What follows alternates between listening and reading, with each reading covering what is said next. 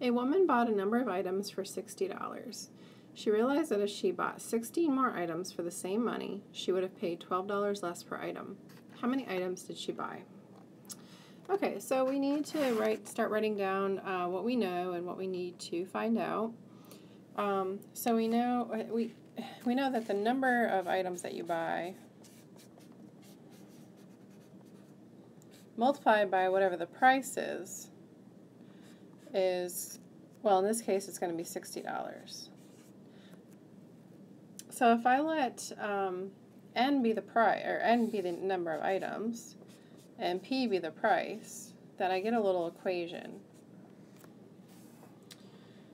All right, and then we also have some information that if she had bought 16 more items, so that's n plus 16, she would have paid $12 less, so p minus $12 less per item. But overall, she would have spent the same amount of money. So that gives us an equation, but we have two variables in here. We have an n and we have a p. So we need to find a way to eliminate one of those. So if we go back to this equation, which is just saying the number of items you buy times the price gives you your final cost. So we have NP equals 60. I can actually solve this for P and get P equals 60 over N. So $60 divided by however many items you bought gives you the price. So we're going to replace P with 60 over N. And then I have an equation with just one variable. All right, we're going to minimize that.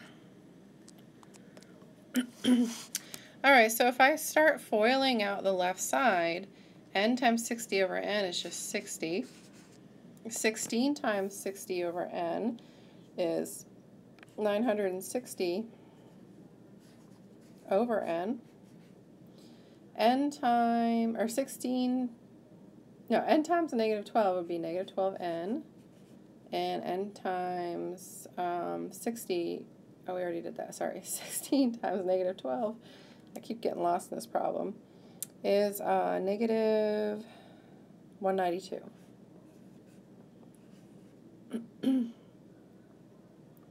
All right, so that equals 60. And if we combine our terms, 60 minus 192 would be negative 132.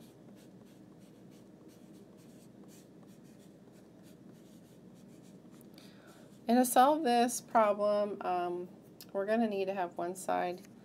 Well, we probably wouldn't know that yet. You might not recognize that yet. So let's just go ahead and we don't want our variable to be down in the denominator, so I'm going to multiply both sides by n to get it out of the denominator. And we get negative 132n plus 960 minus 12n squared equals 60n. Okay, so now we can see that it's a quadratic equation that we're solving, and you're probably not surprised by that. So I want to get I want all of one side to be 0 and everything else on the other side. So I'm going to subtract 60n on both sides, and that's going to be negative 192n plus 960 minus 12n squared equals 0. Sorry, my 0. I ran out of room for the 0.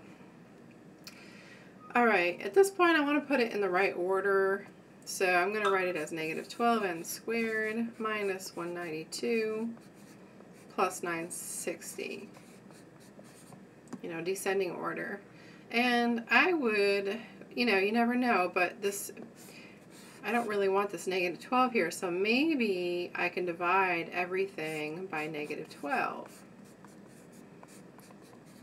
And it turns out in this case you can, so that makes it easier. I get n squared plus 16n minus 960 divided by 12 minus 80